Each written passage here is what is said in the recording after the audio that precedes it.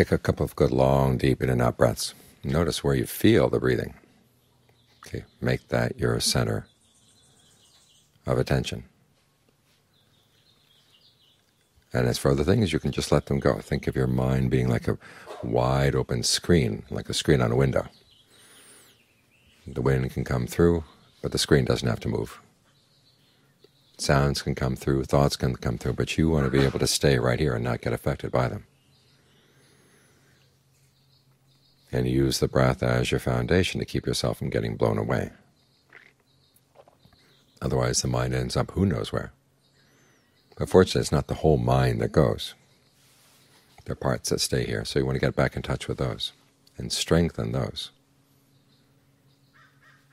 So the mind can have a sense of wholeness right here, that it's not scattered and chopped up into little bits, thrown all over the place, that you've got a sense of being right here, everybody's here, right here together.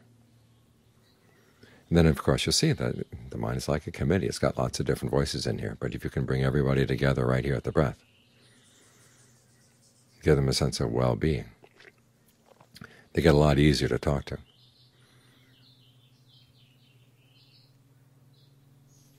It's like having food for everybody. If there's enough food for everybody, we'd get along a lot better. Of course, there's plenty of food out there. If we could find some way that everybody could eat to their full, and then we'd be a lot happier society, a lot more peaceful society. Well, it's the same with the mind. Get everybody right here and feed them with good feelings of ease in the body. Think goodwill for other beings. Again, that's an easy thought in the mind. Creates a greater sense of well-being. When the mind has a greater sense of well-being, it doesn't feel so frazzled and fractured up. When the time comes to decide that you have to do something, okay, everybody's working together. You're not working at cross purposes inside. So try to feed all the committee members in the mind right here, because what they want is a sense of well-being. Well, here's a sense of well-being right here.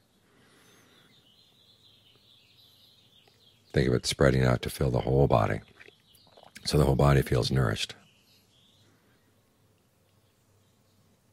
And that sense of nourishment, that sense of fullness, that's good food for the mind. So feed the mind well as you go through the day. So when obstreperous committee members come up and want you to do something you know you shouldn't be doing, or think about something you know you shouldn't be thinking about, so here's some pleasure right here. Why bother making up all those stories that are going to end up with a little taste of pleasure, but then a lot of drawbacks at the end? Here's good, wholesome food right here. Make sure that everybody gets fed well.